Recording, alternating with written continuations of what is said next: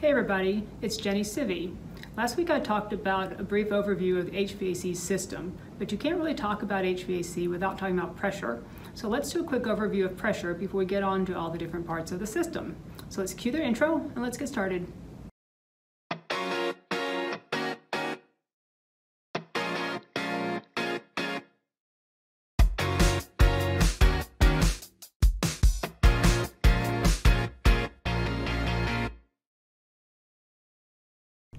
So the reason we need to talk about pressure is that there's a relationship between pressure and airflow.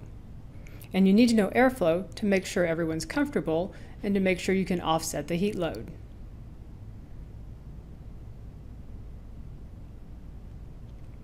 So we're going to start with the basic pressure equation. Total pressure equals static pressure plus velocity pressure. So let's put these down here.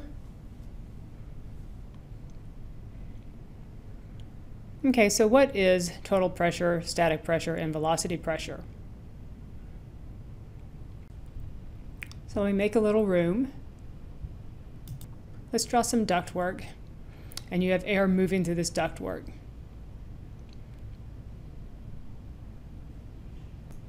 Static pressure is exerted in all directions, while velocity pressure is only exerted in the direction of airflow.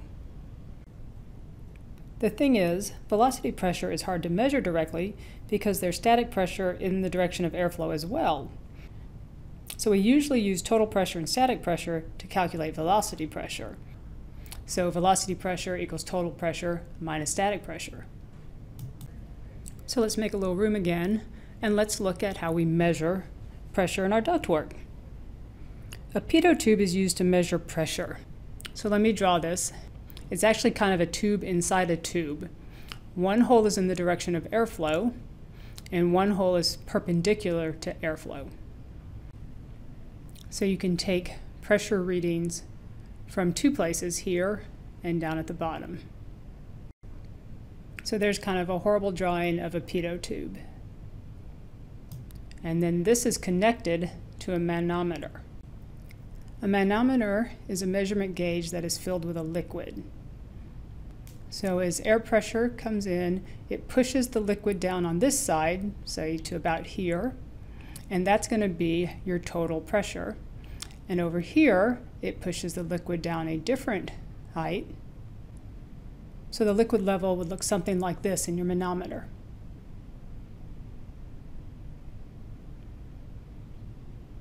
So this height corresponds to your static pressure, and this height to your total pressure. And the difference in the two heights is velocity pressure. You can also take the static pressure measurement on the back side of the pitot tube. You'll see this a lot in VAV box airflow sensors. Now let's make a little room again and look at why velocity pressure is important. Knowing the velocity pressure allows us to calculate the velocity of the air. So velocity is equal to 4,005 times the square root of the velocity pressure.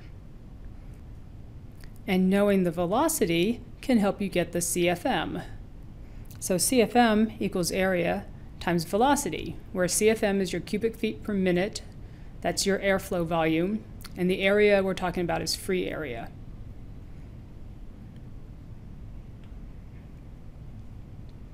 So let's look at a quick example. Let's say we have a system that has a total pressure of 0.75 and a static pressure of 0.3. So your velocity pressure is 0.75 minus 0.3, which is 0.45. Your velocity is 4,005 times the square root of 0.45, which comes up to 811 feet per minute.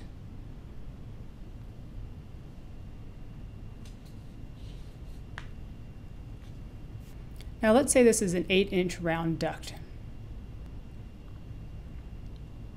Make a little room to do more calculations. So the airflow, the CFM, is equal to the area of this 8-inch round duct times the velocity. So now let's calculate the area. So the area is pi r squared, which equals 16 pi, which equals 50.24, but we need to convert this to square feet, so let's divide it all by 144. And that gives us 0.35 square feet. So 0.35 times 811 feet per minute is 284 CFM. So these three equations are how you determine airflow from pressure in a ductwork. These concepts will come up frequently in future videos, so now we're ready to go on to the different components of the HVAC system. Don't forget to subscribe to this YouTube channel, and thanks for watching.